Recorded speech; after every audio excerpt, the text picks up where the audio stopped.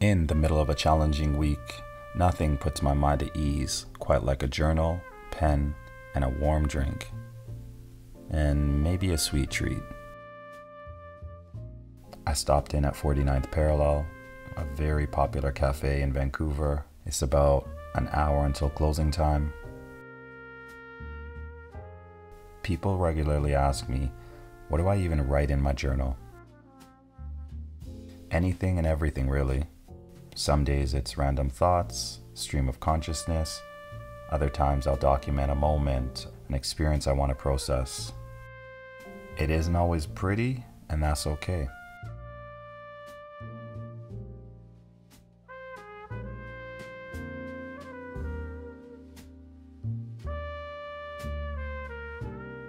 Pen friends at Wonder Pens in Toronto put it well in their blog when it comes to beginning a new journal. Don't be concerned about what you're writing about. Ease into it and then go wild. Promise yourself that no one will see it. Know that it will be okay if it is terrible and you can't spell things and your handwriting is awful. It doesn't have to be deep and meaningful. It can be boring and brutal and silly and personal. Just get the words on the page. I couldn't have said it any better than that. I do want to draw a distinction between a notebook or journal and a planner. My planner is a very precise instrument. It involves time sensitivity and other individuals who are invested in outcomes and process. I work in the field of project management, which requires a lot of note-taking, documentation, and organization. I'm very deliberate with what goes into my planner, whereas I put very little restriction on journaling. Lately, I've been using journaling as a reading log. This month, I'm reading A Hero of Our Time by Mikhail Lermontov, a collection of notes from a traveler. Wikipedia describes it as an example of the superfluous man novel. It refers to an individual, perhaps talented and capable, who does not fit into social norms.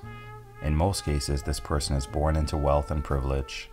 Typical characteristics are disregard for social values, cynicism, and existential boredom. Typical behaviors are gambling, drinking, romantic intrigues, and duels.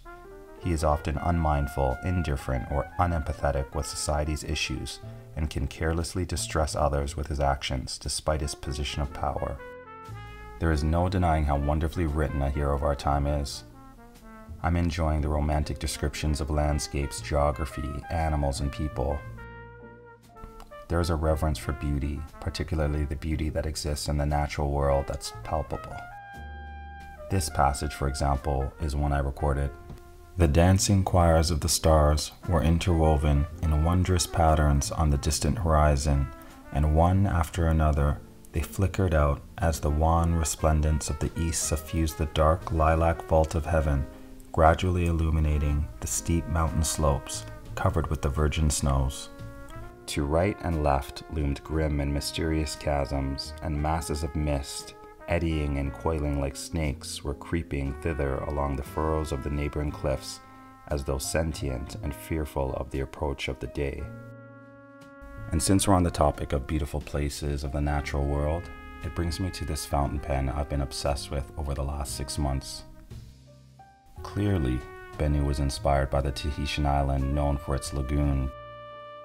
The BENU Euphoria Bora Bora is definitely eye-catching.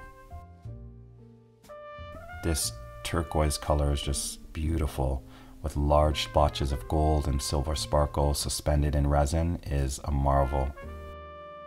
It's not the type of pen I reach for on a daily basis, but when I do, I interrogate my life choices and question why I don't use it more. No matter how you view it, something is always glittering back at you when it catches the light. It's faceted symmetrically with clever precision. It features a Schmidt No. 6 size nib in silver stainless steel. This current nib is medium, which is very juicy and extremely smooth on MD paper. The journal I'm using is the MD Notebook Journal A5 Dot Grid. It's inked up with Waterman-inspired blue.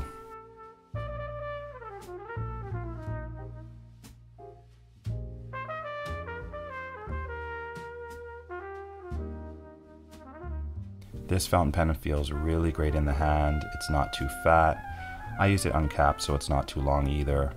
It's very comfortable for long writing stretches thanks to those facets.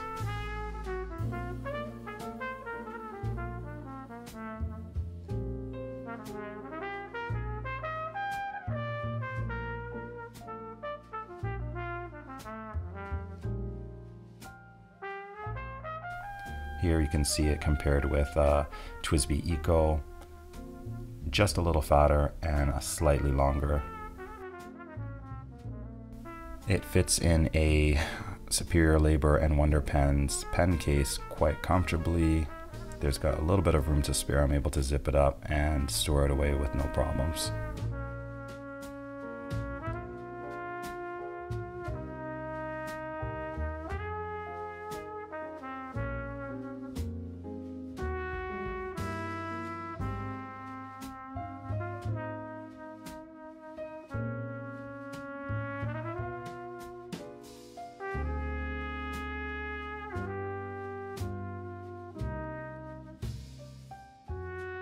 I really enjoyed writing with this BENU Euphoria Bora Bora.